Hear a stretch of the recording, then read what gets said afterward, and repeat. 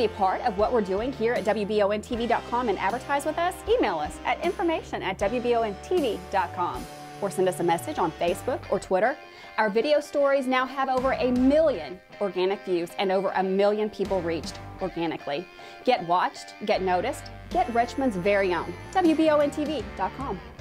It's a Monday, but we have some interesting events and news stories to get you going at the start of this week. From the studios of WBONTV.com, I'm Marissa Hempel, and this is your Monday afternoon news brief. A Laurel County woman is now looking at a handful of charges, including violent offenses, after Richmond police respond to a stabbing earlier last week.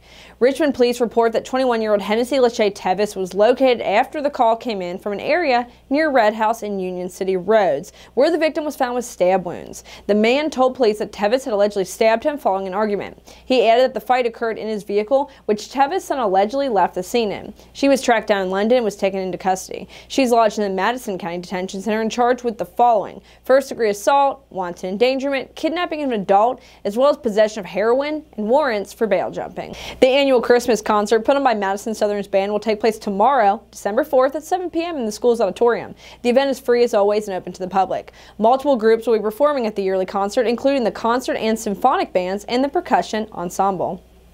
And the annual Richmond Christmas Parade will be held this Friday, December 7th.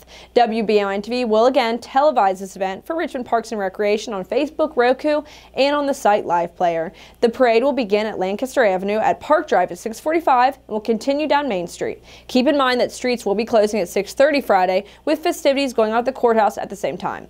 Watch the video up now on WBONTV.com to get more details straight from Parks and Rec. In the video, program coordinator Elizabeth Eversole also gave us details about the Letters to Santa project, which will have Santa himself send a letter to the good kids of Madison County. Santa Express is another opportunity for kids to contact Santa and get a personal visit from the jolly old man himself. If anyone is interested in the events listed, be sure to stop by the Parks and Recreation office before the 7th. And the City of Berea will be hosting a surplus auction at the Berea Municipal Utility Building at 200 Harrison Road.